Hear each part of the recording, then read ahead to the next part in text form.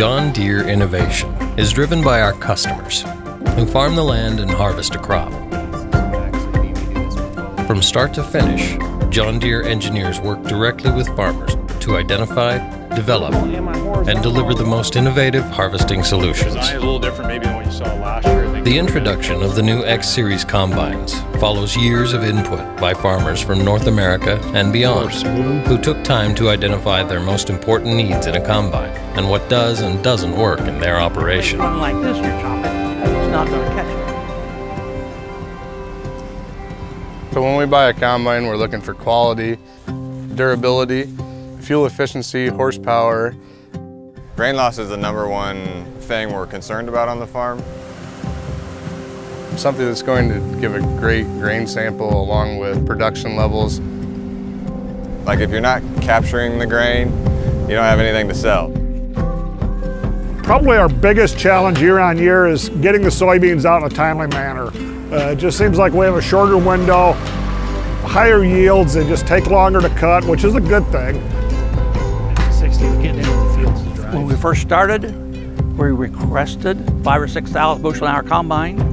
We requested faster unloading augers and bigger grain tanks, ease of handling, good quality, and it's done all that.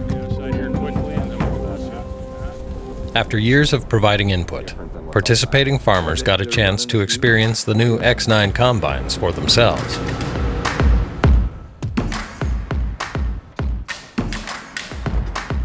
First impression.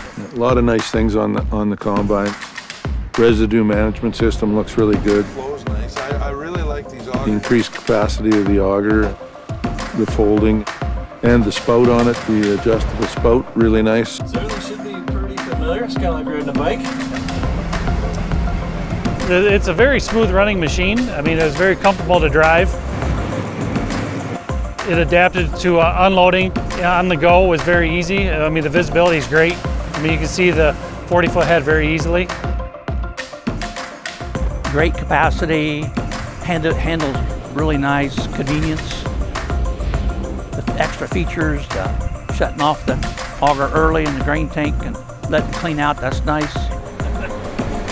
At the bushels per hour we were doing, it was pretty impressive. All right. And with the increased capacity, you need to have a good head on the front to be able to keep it full. That looks like that thing should feed nicely and smooth and get the whole crop into the combine for sure. The machine overall was handled phenomenal. The creature comforts are great.